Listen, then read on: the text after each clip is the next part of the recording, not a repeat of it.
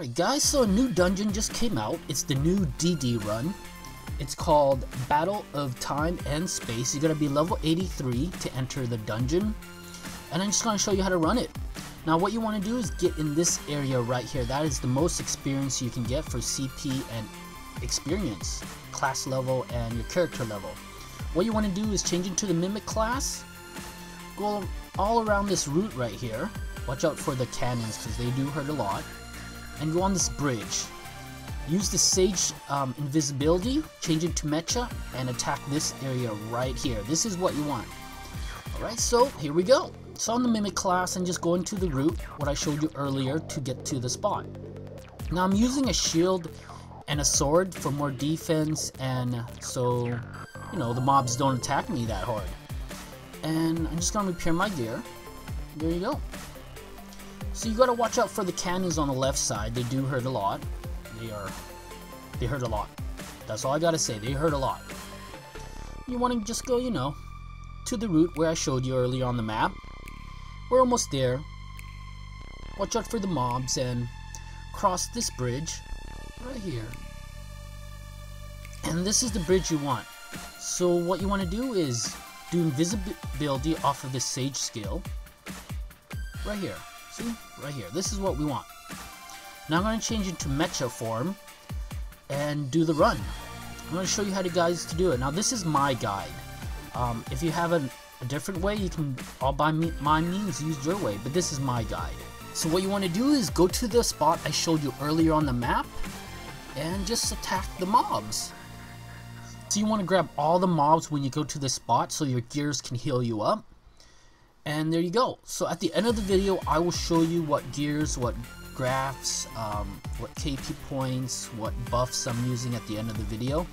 Now this run is pretty difficult. All the mobs are higher level than yourself. Well, for me, I'm a level 85 and the mobs are higher. So your defense is going to be a bit lower.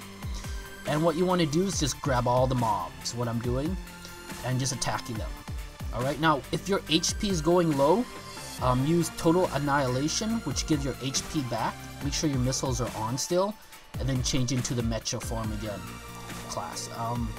Yeah, just all you have to do here is just kite them, what I'm doing right now.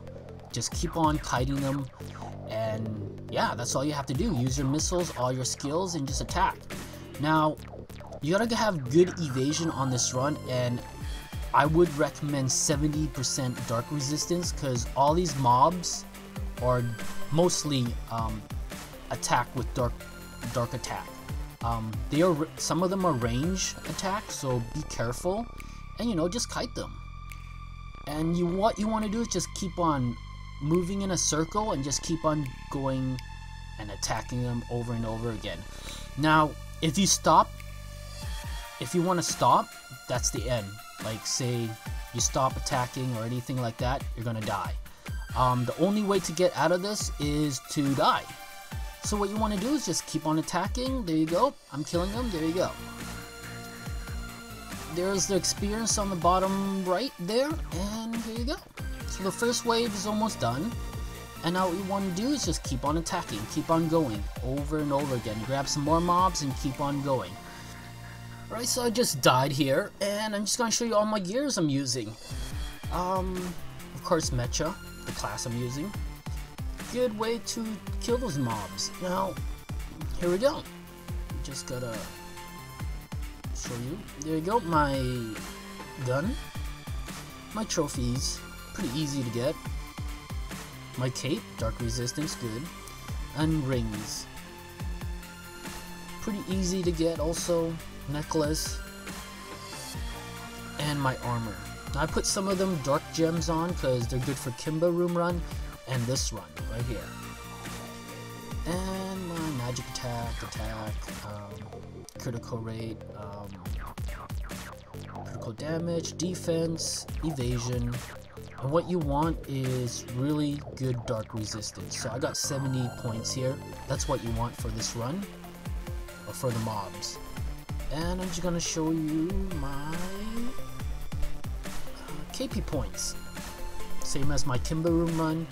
My certificate I'm using, mostly evasion. There you go, magic attack, critical magic attack, and I already showed you my rings. Okay, we're gonna go to graphs, mostly evasion graphs, magic attack, magic critical attack, magical damage attack, and my buffs I'm using.